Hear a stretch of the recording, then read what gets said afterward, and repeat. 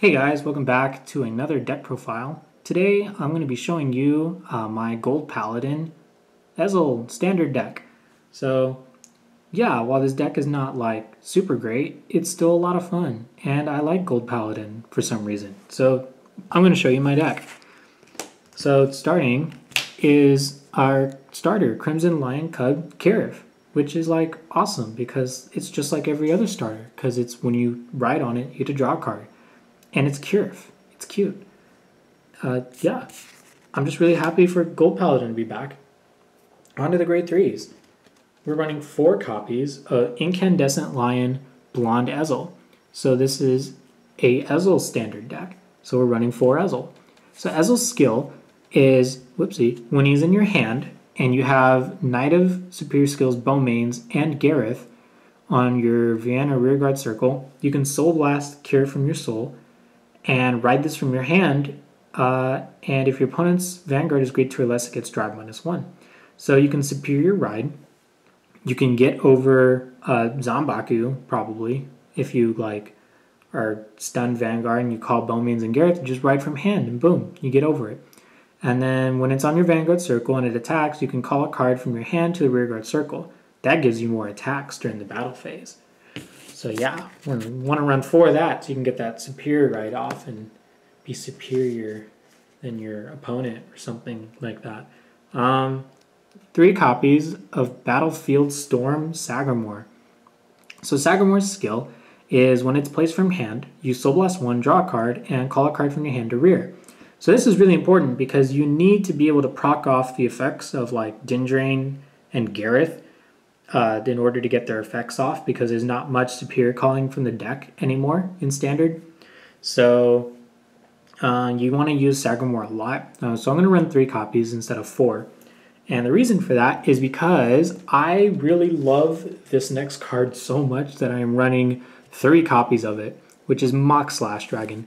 Now I know a lot of people are like, Richard, just play the Pelennor deck. That's the Mox Slash deck. Well, you know, I do have the Pelennor deck, but like, I just want to put Mox Slash in my Ezel deck because I like Mox Slash. Mox Slash Dragon's skill is when it attacks Vanna Rearguard Circle, you Counterblast 1, call a card from your hand to the rear, and this unit gets plus 5k. So you can just like combo this with like everything else. You combo this and you can call out Sagramore, which can call out another thing. You can combo this to call out Tornus. You can combo this just to call out another attack. So the whole point of my deck is just to be like being super aggro and just like constantly attacking my opponent. So, and what happens a lot of the times is I was originally running like 2 copies and like 4 of this, is people would keep killing this. And I'd be like, well, I guess that's the only like thing for the rest of the game because, you know, the other one's in my deck somewhere. So I like the 3 because like usually if one dies, I'll have like another one in my hand, hopefully. And if that one dies, I'll get the 3rd copy maybe. I was doing this where I had 4 copies of Mox Slash and 2 Sagramore to like max out my Mox Slash. But there would be a few times where like Mox Slash would be the only grade 3 in my hand for riding and be like, I don't want to ride this. So I toned it down to balance it out. So like Sagramore is my backup ride, and then Mox Slash is like the helping me in multi-attack. So really, really, really good card, Mox Slash Dragon. So where are we at? We're on to the grade 2s. So we're running 4 copies of Bowmains. So Bowmain's skill is when it's placed on Vanna Rear, you counterblast. You discard a card from your hand, search your deck for Gareth, and call it and shuffle your deck. And on Rearguard Circle, if this was placed by an ability, it gets 3k. So really nice that Bowmains just gives you Gareth for the most part. That was kind of cool of Bushi to do. So makes the superior ride for Ezel like way easier because you just get Gareth, you just ride Gareth, ride Bowmains, call it Gareth. Since you have Kirif in the soul and you have Ezel in hand, you get the superior ride. So for the most part, you want to have Bowmains in your hand, kind of similar to the premium build. So Bowmains is a really good card. The 3k is also nice against Protect and Excel clans, where like you can swing for 12 or 22 if this is on Excel circle. If this is called by Sagramore's effect or Ezel's effect, you can get both skills off, which is nice. So definitely want to run 4 of this. Next up for grade 2s, I am running 4 copies of Tornus. So Tornus' skill is if your soul has 1 card, it gets 3k, and if your soul has 0 cards, this gets 8k. So with 1 soul, 12k attacker. With no soul, 17k attacker by itself. So kind of similar to the Pelennor deck, but also like with Ezel's problem too is that you go through your soul so fast in this deck. You have Dindrain, you have Ezel, you have Sagramore, you have just a bunch of things that Soul Blast. So you want to take advantage of the fact you have no soul. That sounded really dark for a second. You want to take advantage of that so that you can swing with these really big beaters. And since you run 4, and the best part is it's during your opponent's turn as well. It's just continuous. So during your own turn, it's a 17k like beat stick that your opponent has to get over. And if it gets retired, you run 4, so you can get more copies. I like to combo this card off with Mock Slash, where like I'll have like a card I don't really care about, and then I'll attack with Mock Slash and then call this over that unit and just keep doing that. And I know that's kind of like what the Pelennor deck does too. But with Ezel, you can just basically do that even more. You can just call something, attack, use this to call out another Tornus, you can use this to call out another Tornus. You're just basically trying to beat down your opponent with a lot of numbers and a lot of attacks. So for sure I want to be running 4 this card. And last but not least, 3 copies of Vivian. I'm not running 4 copies, although 4 is pretty good. Because you can use it on Van or Rear. I'll just get into the skill first and I'll explain why later. So the skill is Van or Rear when this is placed. Counterblast 1, Soul Blast 1. Look at 3 cards from the top of your deck. Call a card from among them, put the rest on the bottom, and this gets 3k. So this is a Soul Blast, which means that by the time you're out of Soul, this card is a vanilla. And there's no Soul Charge engine other than rewriting in this deck. So I limited it to 3. Because I feel like the max I'll use it is like 2, but I also want to see it. So if I don't have Bowmains, I still have Vivian to ride to start filling my field. So that's my reason for running that. My reason for not running Lop-Ear Shooter is because the card calls itself after drive checks, and it's just kind of weird to me. I might test out with 1 copy, but I was testing it out before, and the card was just kind of weird for me. So onto the grade 1s. We're running 4 copies of Gareth. So call it out with Bowmains, so we need 4 copies of Gareth too. So Gareth's skill is when it's placed by a card effect, this gets Counterblast 1, and you can give it 10k. So you call it out with Bowmains, that's a card effect. Counterblast 1, give it 10k. Sagramore, Mock Slash, Ezel, any of these card effects where they come from somewhere other than just normally calling it, you can use the skill. Same with Vivian, because it doesn't say from hand, so you can do it from deck as well. So plus 10k is really helpful with pushing for higher numbers.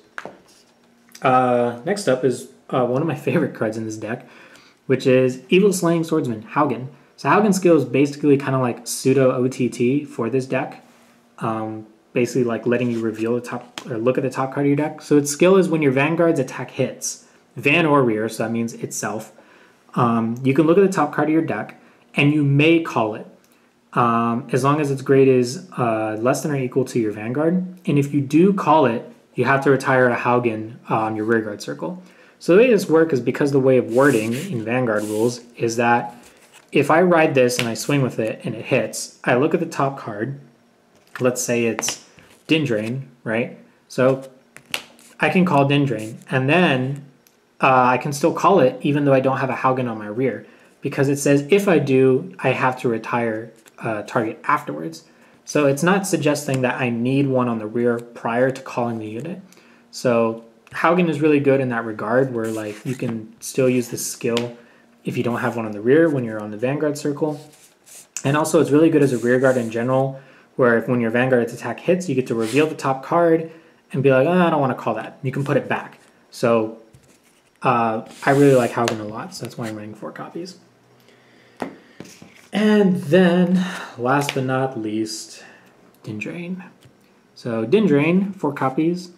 is when it's placed by a card ability, you can pick one of the two abilities, which is either Soul Blast 1 draw or Soul Blast 1 to counter charge and get 3k. So you cannot get 3k if you draw, but like I said, this deck goes through Soul a lot, so it's like just place it from card ability, Soul Blast, get that counter charge from Mock Slash, or get that draw to like make your hand not suck, because you go through hand really quickly in this deck. Yeah, so Din Drain also helps empty the soul for Tornus, so I really do like that a lot. So I'm definitely keeping my Din Drains. So that was it for the green ones. Onto the triggers. I do feel like the standard Gold Paladin is more of a front trigger kind of deck, so I'm running 8 fronts. When I was testing the deck with crits, I would feel like the crit would show up, but the units would be so weak that wherever I put the crit on, it would be easily guardable. So the crit made no pressure other than like if my opponent said no guard and I got the crit, and that was basically it. So I like the fronts a lot because it makes all of my units that were originally weak have a lot more power, and it makes the multi-attacking a lot harder for my opponent to deal with, and they kind of feel like they either have to waste their hand or they just have to start taking stuff. So I'd rather maximize the amount of fronts that I would see to kind of like guarantee that if I called stuff down and I see a front, there's still a chance I could see a front, and this could be a big play for me. Again, Gold Paladin is not really the best deck in standard format right now, so I'm trying to make the best I can with what I've got. So 4 draw PGs, because draw PGs are really good and draw triggers are really good. I'm not running the vanilla draw. Like, I know I said that the deck has a hand problem, but I really need to see the fronts for the most part. So I'm trying to run as much front triggers as I can because I really want to push for those big field numbers in my front row. So, but the 4 draw PGs is still really nice. And last but not least, because I'm not balls to the walls, I'm running 4 heals instead of 4 crits. If you really want to go and try it out, you can take out the heals in your deck and just run crits and see how that goes for you. And just be like, because you don't need to heal if you're planning to win, right? So try that out if you want. But I'm running 4 heals just so I don't die. That's it for the standard deck. That was pretty quick. Last but not least, Excel markers. I do have fun with this deck despite its like weird hand thing going on where there's not much going on with calling from the deck and how you use your hands so much. Running the other grade 2s what's their face? Nemean Lion and Lopier is kind of weird for me because Nemean only works for 1 turn. He's mostly there for shield value. And running a Lopier shooter means I have to take out another grade 2 or drop down Mock Slash Dragons, which is kind of weird for me because I feel like Mock Slash Dragon is just a better Lopier, because it's already on the board. And instead of Lopier calling itself, you can use Mock Slash to call anything you want. So, instead of being limited to just Lopier, I'd rather run Mock Slash that lets me call anything I want, With Mock Slash, anything becomes a Lopier at that point, And it also lets me, figure out what order I want to do it in, where Lopier is strictly after your Vanguard attacks. So I kind of like the way my build is right now, but that's pretty much it, guys. Thanks for watching this video. Let me know what you guys think for this build. If you have any suggestions or comments, you can, go ahead and do your thing. Nothing's stopping you. Excuse me. All right, that's pretty much it. Thanks for watching, and I'll see you all next time.